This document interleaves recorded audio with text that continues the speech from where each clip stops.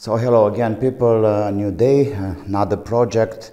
In fact today I'm in our rehearsal booth, I may say, and what I want to do, we have this blamed Behringer Europower PMP3000. So I was trying to find the reality about the power, the exit power of this kind of amplifiers, almost nothing. And they are advertising here 2 times 600 watts or something.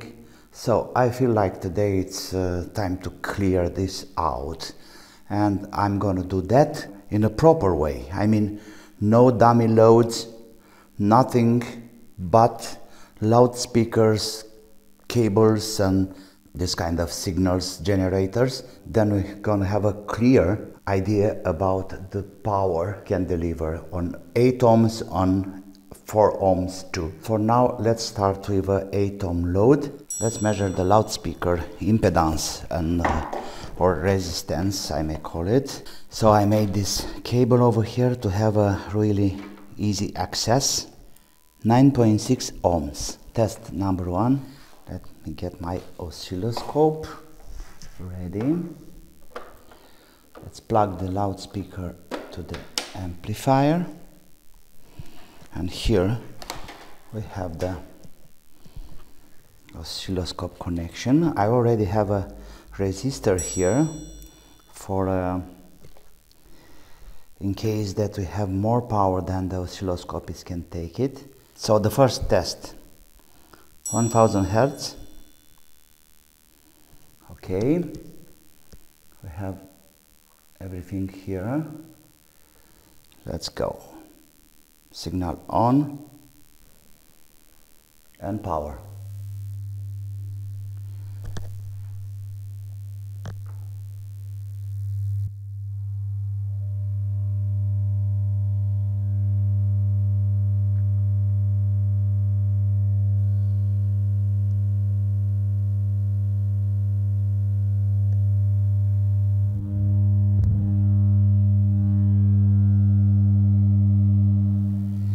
So it's much more than the oscilloscope can take, so that's why I have a 9 mega ohms resistance here, and this works like a 10 times attenuator. All the signals will be divided by 10. By the way, this is YR1035. So I have over here a 9 mega ohms resistors, and that means the voltage will be divided by 10. And then we can have a clear situation of the power output. There we are. Let me get ready with my signal generator here. Okay. So I'm starting with 100 Hertz, power on. So I have the signal over there.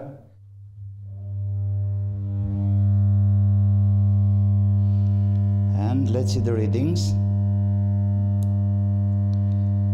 So I think I can push it a little bit more. So we still have some more volume to go until we see. Let me have another to have a clear situation here. A little bit more. Oh yes, now we are on red. Let me try some more. Oh yeah, start clipping. You see, now we have this is getting a little bit squared.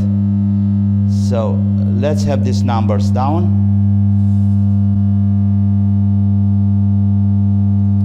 So we got RMS 4.43 volts, and peak to peak we got 12.9. The frequency is very clear, 100. Nice. So this is the first test. Now let me have a test with 1000 Hertz. Let's change here the frequency. Okay, and let's go. Let's change the time base. little bit more volume. So we have the same 4.22 RMS 9, 8, 9, something like this. Very clear 1000 Hertz frequency here. And the mixer, by the way, it's almost on red. Look there. Now let's have a test with 10,000 Hertz. We can't hear that because the subwoofer, but I have over there the amplifier, it's on red. Look, you can see that. Let me have this cables away. So I'm running now a subwoofer, that's why you can hear it. We can see there we have 2.21 volts. So the power somehow is getting a little bit down. We have already the red, the amplifier it's on red here, and we have peak to peak 6.4 volts. So this is one channel. Now I'm going to channel B. So we're going to have the same test here, 1100 Hertz, 1000 Hertz and 10,000 Hertz, to see if we have the same results. 422, the same readings like the other one. I mean 10,000 Hertz, it's the same. Okay, there we go. The amplifier it's on red. So we got the same readings almost. It can be a attenuation through the resistor. It's not properly done, but normally we are really interested about 1000 Hertz. This is the standard. Okay, a little bit more, and now it's distorting.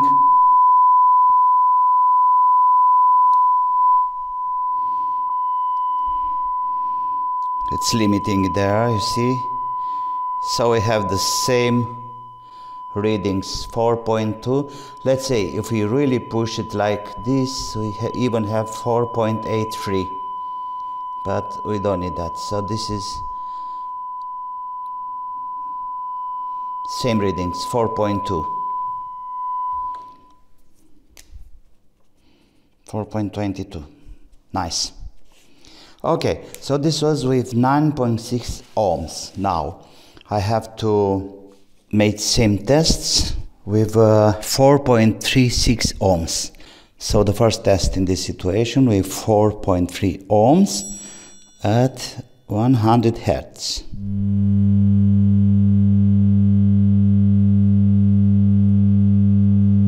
Yes, the same results. Okay, let's go to 1000. So let's say we have like 4.43, the maximum. You see, the point is this is a class D amplifier, so probably it's a kind of limitation, a kind of power limitation over there. So we can't take more than this. But anyway, the wave is very clean, as you can see. So it starts limiting around 4.22. Same story like before. So that's the results here for this Behringer PMP3000.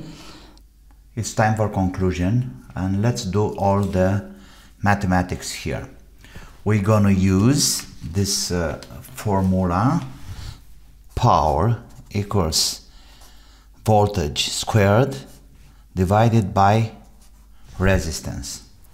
And we have different resistances and different tests and different frequencies. Okay, so if we consider test 1 with the load 9.6 ohms, and we have for 100 Hertz we have RMS 4.3 volts. For 1000, and this is the most conclusive one, we have same RMS 4.22 volts. And 10,000, okay, this is just an experiment here, 2.21. I don't know why, I don't care. And now let's do all the mathematics here. We have to multiply this by 10 because we had that 9 mega ohms divider. So that means to 100 hertz we had 44.3 volts, 1000 we have 42.2 volts, and here we have 22.1 volts. Okay, so if we apply this formula here, let's say 44.3 times 44.3 divided by 9.6, that gives 204 watts. Let me see here, 1000 hertz. So we have 42.2 times 42.2 divided by 9.6, and we got 185 watts. And that one, it's even worse. I don't know why. I really don't know why.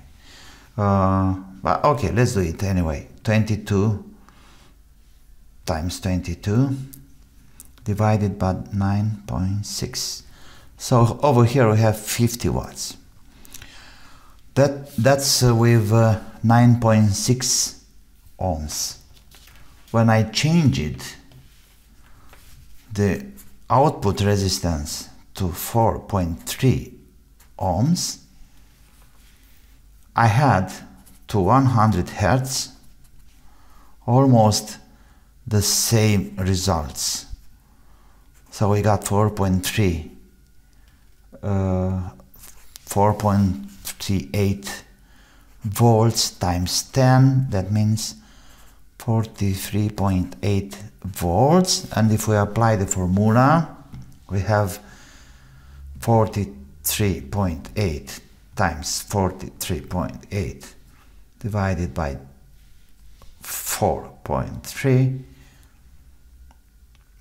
and it gives me 446 watts.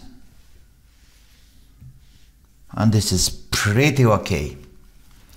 So this amplifier PMP3000 from Behringer,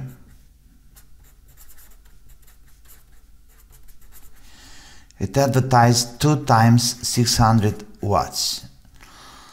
All I can say that in pure sinus signal for 9.6 ohms we have around 200 watts per channel with perfect sinusoidal, so it's no clipping, no attenuation of the signal, so it's pure sinus sine. Okay, and with 4.3 ohms we had around 446 watts. Let's say 450, and this is very good. This is really nice. This is pure signal, no distortion, anything. For this class of amplifier, it's a class D amplifier by the way, and this is the reality. No dummy loads, loudspeakers connected to the amplifier, pure sinus wave, and these are the results. Well, I hope this is useful, and I'll be back with some new projects. Until then, don't forget to have fun, be safe, and bye bye.